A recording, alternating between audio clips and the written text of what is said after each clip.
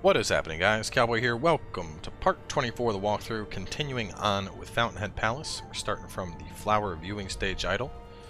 First thing you're going to do is run on over to this shrine here. Grab yourself some confetti. Alright, now we're going to rope up to the roof. Let's see, we have some dudes. Now, don't worry about the guys that are down below. You know, that's the zone we already cleared. So, same stuff, just hitting up a roof this time. Kill Naginata, bro. Alright, now, this next part is going to be a little tricky. But so, there was some loot that we didn't grab earlier because it was in an area that we couldn't quite reach. And in that area is the Sakura Bull. Very similar to the bullfight from before. This guy's even more so aggressive. See the loot right there.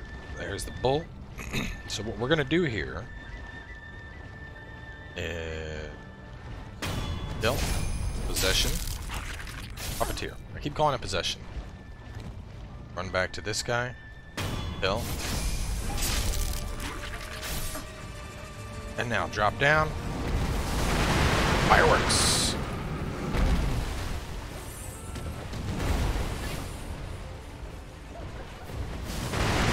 Nope, too soon.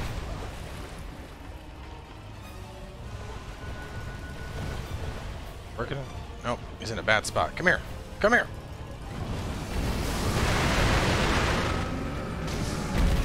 We're not doing nearly as well as I would have hoped they would. But the idea here was to puppeteer those guys and get them to help us kill the bull.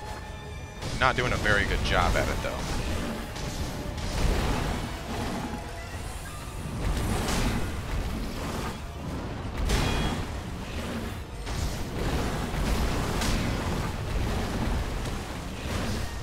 Similar to the other bull, the same exact strategy works here.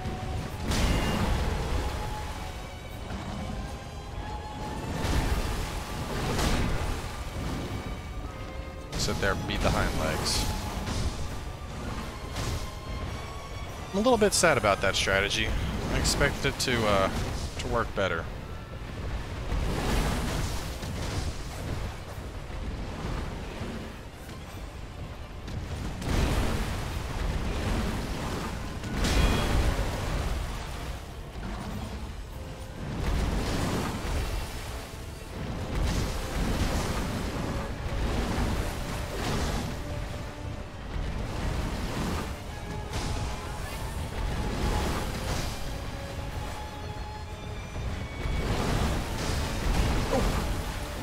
Good hit, Mr. Bull.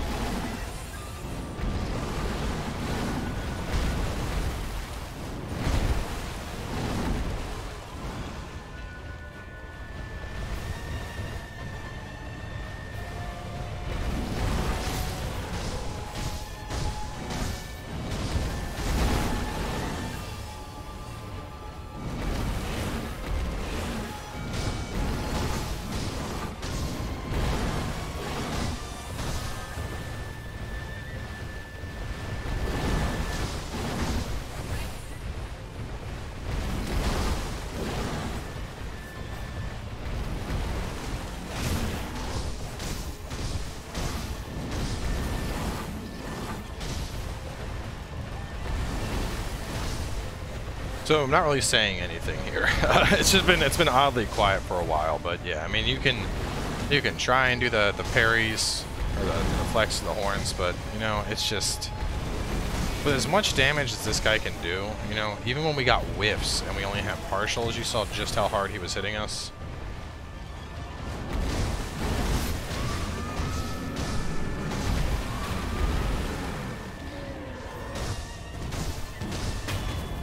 It's easy to just whack away at him, take him on out.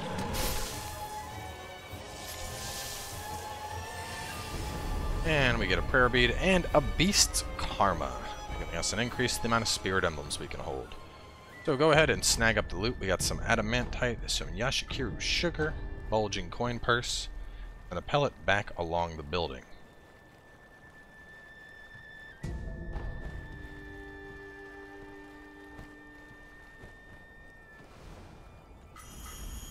Go. Scrap magnetite, that's tasty.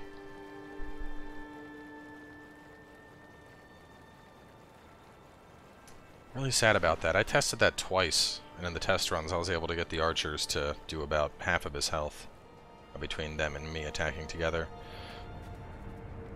Actually, I don't need to rest. Got back my emblems. So start heading this way, and oh wow, look at that big old fish. Anyway, rope across.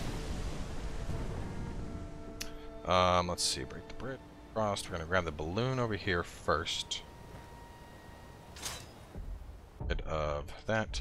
I also went ahead and did some upgrading. I picked up the piercing Sabimaru, very similar to improved, but you notice that this one will damage vitality and posture even through guard, whereas improved does not. So very solid choice there. And then went ahead and spent the money to get Golden Vortex, one of the best items in the game for farming. I was talking about that a little bit earlier, how it allows you to just get more gold off of enemies. So anyway. It's right now? Yeah, we'll just get it right here. Alright, so we want to kill the long neck.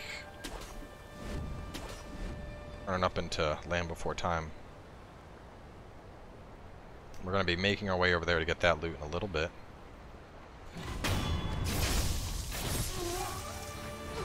Alright, so there's 4 main types of long necks you need to be aware of. You have the archer, which we just killed right there. Oh, crap, no. You have these ones. These are the athletes. They kick these balls. You have the swordsman, then you have the pikeman. The athletes, honestly, they're probably the deadliest. The athlete ones. Dude, those balls can absolutely shred your posture.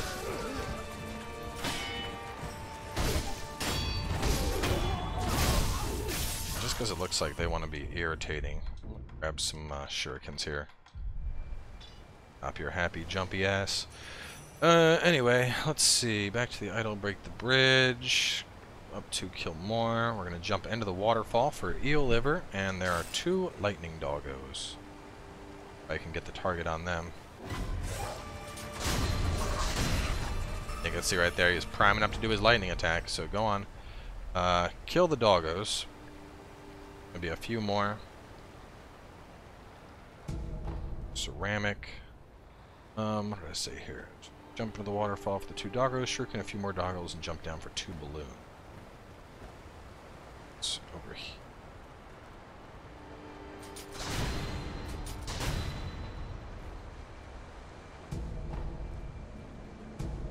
Now, you just saw a boss thing pop up for a split second. Rest assured, we're going to be tackling that guy as well.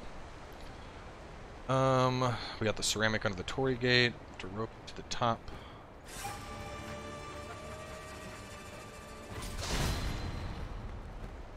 This way. Oh, it didn't give it to me. Alright, well, we'll go from this angle.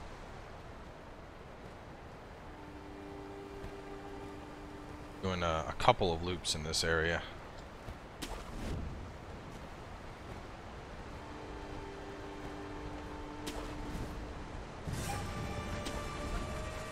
Right. So, now that we're at the top, we're going to go that way in a second, but let me see here.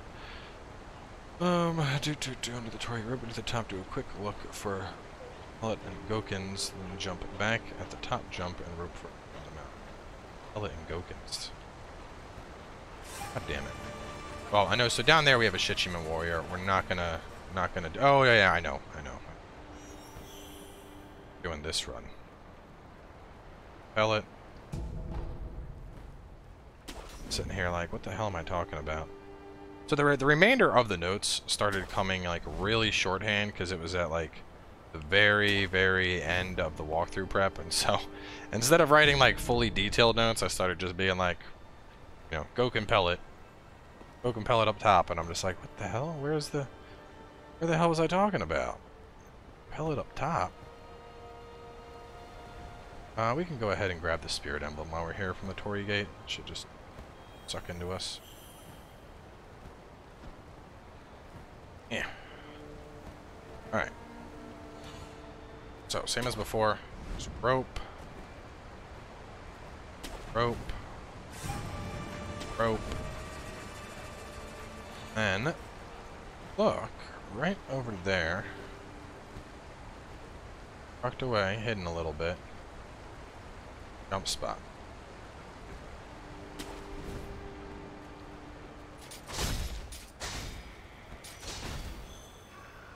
Kill the lizards.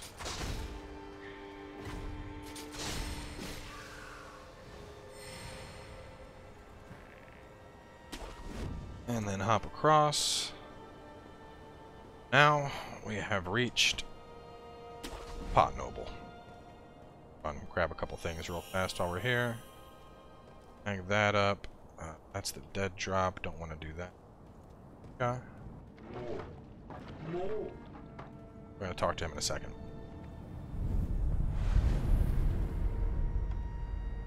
Alright. Kill the white lizards. Oh, should be a confetti that I did not grab. Confetti near the Pot Noble. We definitely didn't confetti yet, though. Oh, crap. Which makes me think it is up top. Doesn't want to give me a hook point either. Son of a bitch. Hop up there.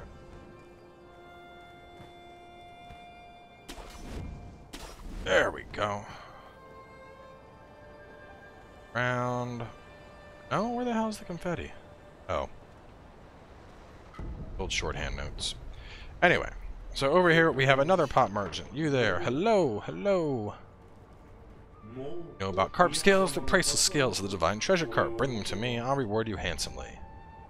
So you can go in to purchase items with scales. He sells 2 lapis lazulis, the mask fragment, and the dragon's blood droplet. However, don't buy anything from this lad yet because he's actually going to combine with the other one. The inventory is combined. Essentially for the carp quest, he gives you poison. The other carp guy gives you poison. One of them is going to turn into a carp. Personally, I like the other dude more. At least from all the testing we've seen, it doesn't matter which you choose. But this guy is just like, give me scales, precious. He's basically fucking Gollum. Whereas the one back at Harada is all like, I want to be a fish. So, we're going to help out Harada boy. And fun fact, this NPC was actually designed by Miyazaki himself because he couldn't put patches into the game. And so instead, he wanted to have some mysterious character that had some obscure quest that you could do. So, anyway, go ahead and rest here, get your stuff up.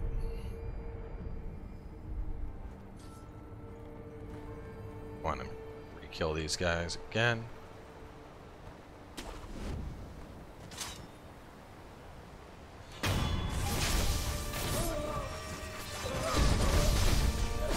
Ah, piercing Sabimaru. Frickin' sick. So much damage. Anyway, we're gonna jump over. Jump over. Alright. Follow the path. Oh, never mind. Getting a little ahead of myself. We want to go under the structures first. There's a fair amount of loot that can be grabbed down underneath all this stuff. And lower than those guys, like kind of down in the river, but we can hop.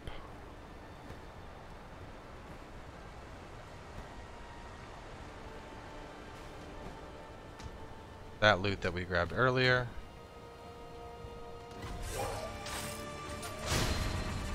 A couple lightning doggos here, just keep your eyes out for them. Let's see, killing the lightning dogs, get the coin purse in a second. Up the tree. Follow this around to the base of the large sakura tree.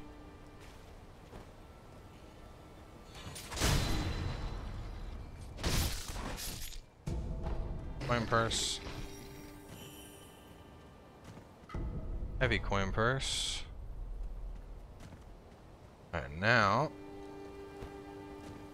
make our way on over to a mini-boss.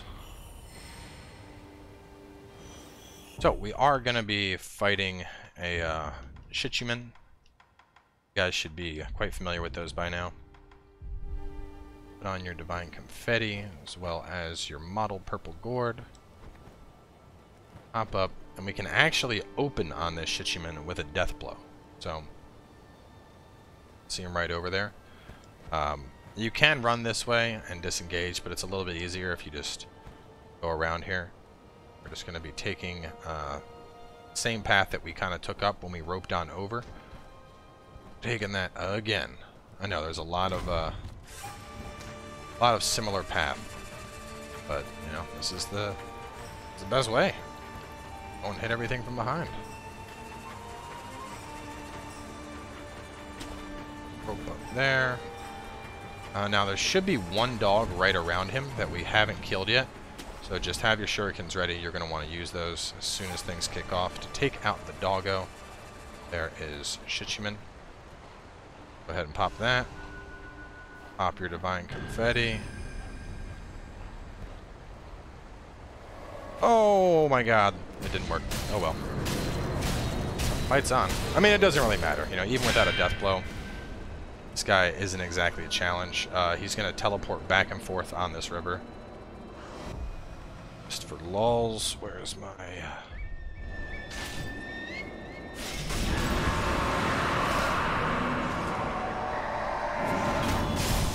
You had to get cocky and jump, didn't you? Didn't learn your lesson the last time we were here.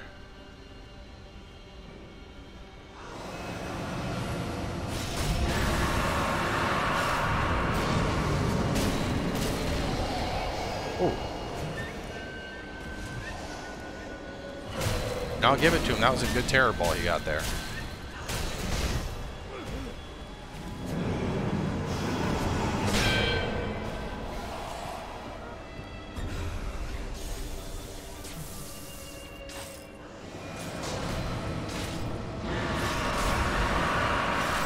Is that lightning doggo?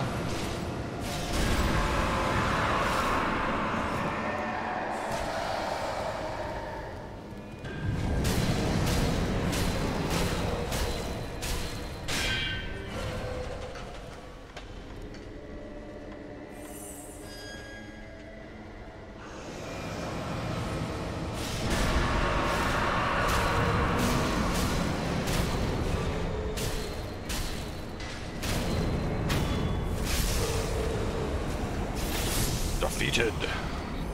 Lapis Lazuli, baby. So after him, go ahead and pick up the bundled Jizu statue. And we're gonna be roping back up again. This is the last time though, I promise. After this, no more roping up. Unless you really want to. Also, don't need that on anymore. There's only one more dead asshole that we'll have to deal with, and we won't be able to use that anyway.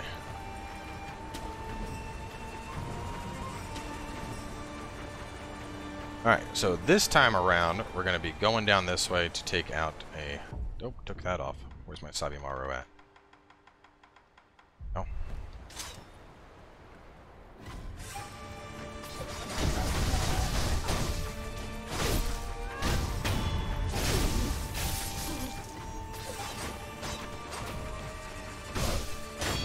You don't even need the Sabimaru, you can just die. Okay, so that, teleport back, let's see, kill the archer and swordsman, and now it's time to be the ultimate sneaky lad. So, we got 4 guys here, we have an elite one over there. What we're going to do here is maximize our sneak. So I tried this with a couple different things, tried using the finger whistle as well. Ultimately, I found the super sneaky approach to just be best. So, between our stealth presence and our ability to use gotchins, like I said, we are basically undetectable. And you can already kind of guess where this is going. We're going to give these guys the show they came for. You are mine! The puppeteer, get the dragon swing sake, run on over here. And then any ones that, well, the ones that are dumb enough to follow you, you can just take on out.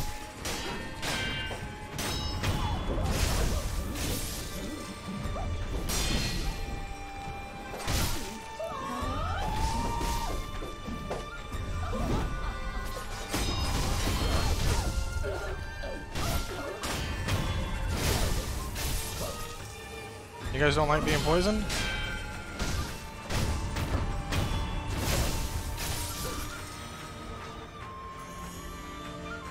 Oh, rest here real fast.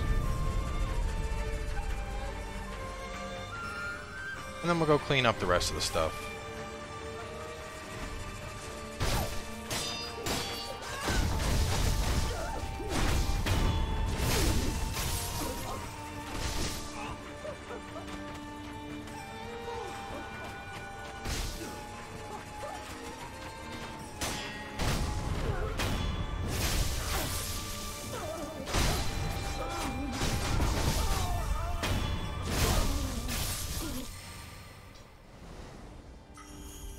Nice and easy.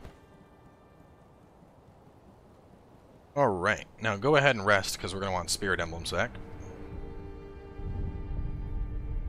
Right over here is the asshole that's been stopping us from going into the water.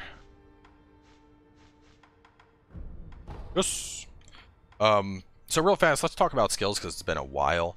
Obviously, you know, Shinobi arts were looking pretty good. Mid-air combat arts is probably worth picking up by this point. Some other things that I want to give kind of honorable mention to once you get this far in. We have the stuff we need for Empowered Mortal Draw, so you could end up saving for that. As I mentioned, mid-air combat arts is really nice, but it's not really a necessity.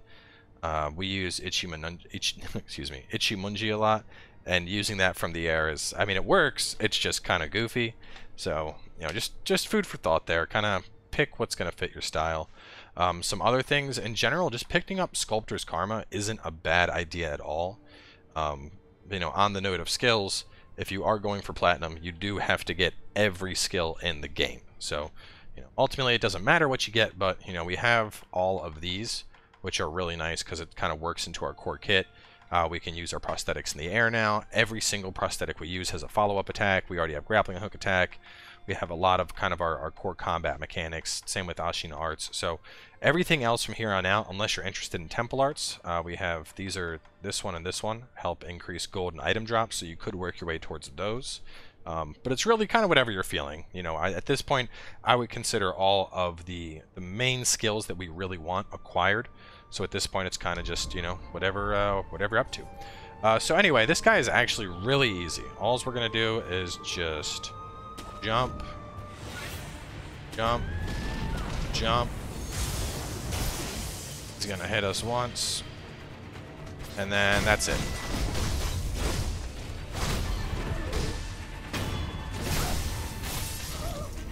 Yep, that's it. That's the boss. I mean, if you're really worried, you can pop Eel. You can also do lightning reversals, but the thing is, the Sabi Maru just ruins these guys so incredibly hard that I don't really feel any of that stuff is even necessary. So moving on from here, there are a couple different things we need to do, and it is all down in the water. I want to point out a couple things real fast. So we have a whole area over there. We can't get there just yet. We get there in a little bit after we go through the palace. But for now, you know what? I think we can tackle one more boss this episode, and then we will just drop here, grab this, and we'll go for that boss. And then next episode, we'll start with the lake. So that's going to be where we start at the next episode, just for a point of reference. Down, dive.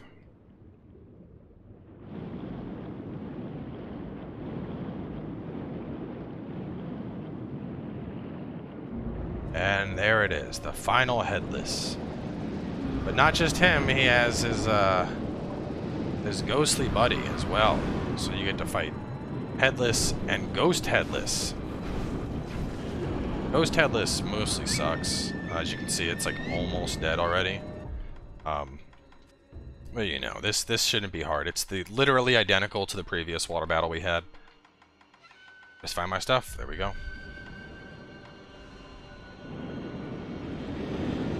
The only thing that could be moderately difficult about this is you're obviously dealing with two. So, you know, double the tendrils or what have you.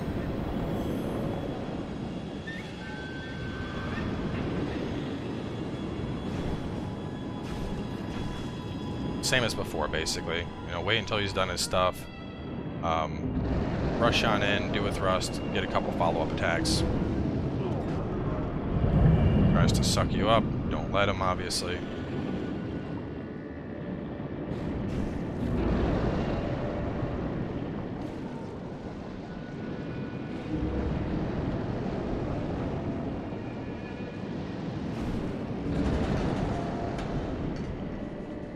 Little bit more uppity on the tendrils.